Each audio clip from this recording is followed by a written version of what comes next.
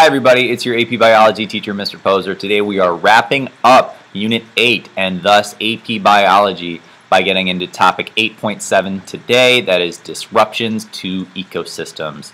So what we've gone over for the past couple units, actually mostly Unit 7 since it's on natural selection, is that natural selection produces adaptations which are advantages to organisms in their particular environment. Okay? Natural selection allows species to become better adapted to their environment. That's one way that evolution occurs. And that explains why species are so well adapted to their environment. It's due to natural selection. Okay, so species are really good, typically, at surviving and reproducing in their environment because they've spent billions of years getting to that level. Okay, so as we know, natural selection might start with random mutations, just random alterations to the gene pool, but the process of natural selection isn't random in that organisms are overall fit for their environment. Whatever traits they have, they are there most likely because it helps them better survive and reproduce in their environment. Okay? But what happens when the environment changes really fast, or when the ecosystem or the environment is disrupted? That can cause lots of different problems for biodiversity, for ecosystems and species all over the world. Okay, so two examples of species that are greatly affected today by human-caused disruptions to ecosystems are the orangutan and the polar bear. Okay, the orangutan probably even more so than the polar bear right now on account of the fact that the conservation status of the orangutan is endangered, which means it's on its way to becoming extinct, and the polar bear, which is vulnerable, which means it's on its way to becoming endangered. Okay? So think about it. The orangutan and the polar bear are really well adapted to their environments. Okay? A polar bear has the right kind of adaptations, like really thick fur. It has some extra thick skin. It has a nose of a champion, and it can smell prey from miles and miles away. Its color, it matches in with the snow, so it's better camouflaged. The orangutan has the amazing intelligence and the really long arms and really good hands for grabbing things. It's very well adapted to their environment, but they are suffering due to changes in their environment because they are well adapted for these environments, but they are drastically changing. If species are adapted to their current environment, they are at risk when the environment suddenly changes. Okay? We know from studying planet Earth and the history of planet Earth for a very long time that it changes. It changes a lot. Okay? But the way it's changing right now, it's faster than ever. Okay? In our last unit, we talked about mass extinctions, but we didn't really get into the fact that a sixth mass extinction is happening right now. In fact, species are going extinct faster right now than they did when the asteroid hit, what would that be, the Yucatan Peninsula 65 million years ago and wiped out the dinosaurs. Species are going extinct faster now than when that happened. Okay? And largely due to 5 different causes that we'll look at on the next slide, but maybe what's causing the orangutan to be endangered is the sudden loss of habitat due to deforestation. And what's causing the polar bear to become vulnerable is that it's also losing its habitat and losing its ecosystem due to global climate change and its melting polar ice caps. Okay? So again, they are very well adapted to what their environment is supposed to be. But when it changes like this, then they are ultra at risk. Okay? So the 5 main causes of biodiversity loss and species going extinct right now due to their changing environment are habitat loss, invasive species, pollution, climate change, and overexploitation. And there's an acronym that you can use to remember that. It's called HIPCO. Often there's 2 P's in there for one for pollution as well.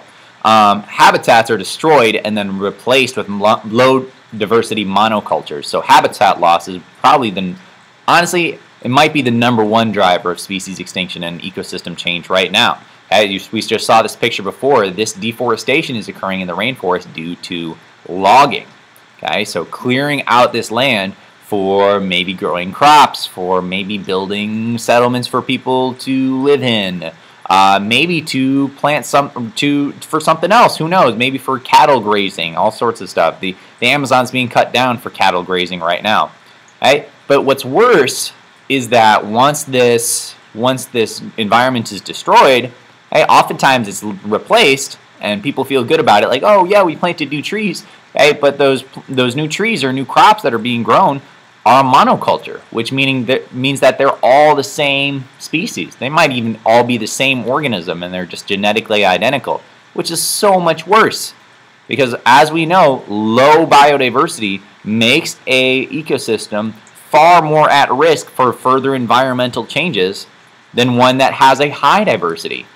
Right? A low diversity ecosystem is not going to be resistant to changes, and that's what we're replacing a high biodiversity area like a rainforest. What we're replacing it with are monocultures, which are worse. Okay, so habitat loss and really urbanization is a huge driver of disruptions to ecosystems and biodiversity loss. Global climate change is obviously a huge one. It's the #1 environmental issue that there is. It's irreversibly impacted ecosystems worldwide. Okay? So climate change has led to more habitat loss, like we talked about before with the melting polar ice caps, but it also can change soil composition and change change the soil in which producers grow, which can irreversibly alter an ecosystem, seeing as the producers are at the bottom of that trophic pyramid. It can change weather patterns, and it can change average temperatures and all sorts of different factors that go into an ecosystem. All those different abiotic factors are heavily affected by climate change. So here's our friend the polar bear again, jumping from ice flow to ice flow as a result of this melting ice. Okay, so global climate change is another huge disruption to the ecosystem. And again, polar bears are so well adapted to living up there. But what if it just all melts? Then they're not very well adapted anymore, and it's too fast for natural selection to take course. Okay, habitat loss and climate change really leads to what we call a fragmentation of gene pools, where we take one population and separate it out into smaller populations, and you're like, oh, that sounds like speciation, but not really when everything's dying. So when they spread out, and they're divided by habitat loss, okay, that lowers the genetic diversity of each of those populations. It's kind of like a bottleneck effect that's occurring. It's not kind of like a bottleneck effect. It is a bottleneck effect that's occurring. And when those populations are isolated, they're often the organisms that they live by, the members of the species that they live by, are the ones that are more closely related, so it promotes inbreeding. And once it promotes inbreeding, that greatly reduces genetic diversity. That's what's happening to the cheetah. That's what's happening to the sage grouse and the greater prairie chicken, like we talked about in a previous lesson before. But yeah, cheetahs, most of them today in the wild, they're like cousins, and they mate with each other on account of their habitat fragmentation. It's really bad stuff. Okay? Expansion of cities, towns, farmland, which is called urbanization, reduces the area for habitats. It can lead to this fragmentation and reduce genetic diversity even further as a result of this splitting of the gene pools. Right?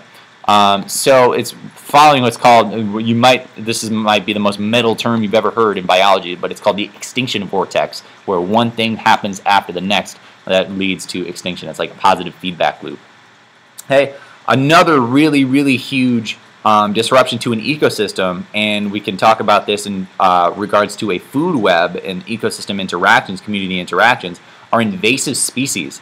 An invasive species is a species which is often introduced by humans, the #1 driver of extinction today, that takes hold outside of its native range. These types of species can exploit a new niche with no predators or competitors and outcompete native organisms for resources. So basically they can move somewhere else. They're moved somewhere else by people, and as a result, they're in a brand new food web, they're in a brand new ecosystem, and they might not have any other organisms in that area that would either eat them or outcompete them. I know that rhymes again, but these can be really, really bad for an ecosystem. So zebra mussels and kudzu vine, these are two prime examples of North American invasive species. They did not originate in North America, and they did not evolve and adapt in the same kind of environment that all the other species of plants and mollusks in North America have. So they were introduced to North America, and as a result, they had no predators, no competition, and they're able to grow like crazy. Very, very limited, very few limiting factors. Okay, that's another thing that we talked about earlier this unit, was limiting factors. And these guys really don't have that many, so they can grow like crazy. As a result, look at this kudzu vine over here. This was a once functioning forest, but now this vine has grown over almost everything there. Okay, same with these zebra mussels. These are drastically changing the composition of fresh water, like wetlands and lakes and rivers throughout North America. And they're causing problems. They're drastically changing the ecosystem from the bottom up. Okay, so take a look at our wetland food web again. If you've been watching the other videos, this is like the 4th time you've seen this food web. And what we looked at last time was like, okay, if we take out the keystone species, what could happen? If we take out producers, what could happen? But what if we add in one more producer that outcompetes the other producers? Okay, so a very common grass that you're going to see once again in North America. It's called Phragmites, and it was brought over from Eurasia, I believe. And Phragmites will grow like crazy, and it will outcompete these other native plants. And those native plants might be supplying the rest of the ecosystem with energy. And maybe they can't have this Phragmites grass. The consumers can't have the Phragmites, and it will just be a nightmare for that whole ecosystem. Wetlands are super in danger. So availability of resources can result in uncontrolled population growth and ecological changes. So with these Phragmites grass, with the kudzu vine and the zebra mussels, that's what we're seeing is uncontrolled population growth and drastic ecological changes as a result of their introduction to a new habitat that they are not, that they haven't evolved in. Okay? All right. Couple more things. I know I've said this a bunch of times already, but ecosystems with higher diversity can better resist disruptions than low diversity ecosystems, and that goes for both terrestrial and aquatic ecosystems.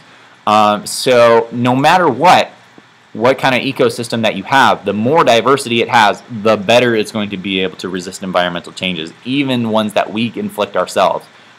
So last thing I want to put it here for 2 other human-caused biodiversity loss drivers. That's a really bad way to phrase it. But industrial overfishing is a form of overexploitation, removing a ton of individuals from one population. If we just kind of remove and overexploit that population, like say we want all these sardines or whatever these are, that can result in a drastic change in the food web. Okay, and plastic pollution, everybody knows about plastic pollution. Save the turtles, get the straws out of their noses, all that kind of stuff.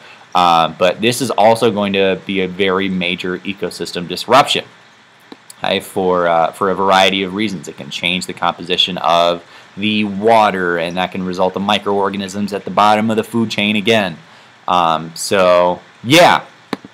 Either way, if you have better biodiversity, you're going to be better resistant to those changes. As far as non-human caused changes, geological and meteorological events can affect habitat change and ecosystem distribution.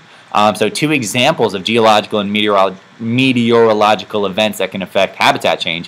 One is El Nino, and this is a weather pattern that occurs every 2 to 7 years, I believe.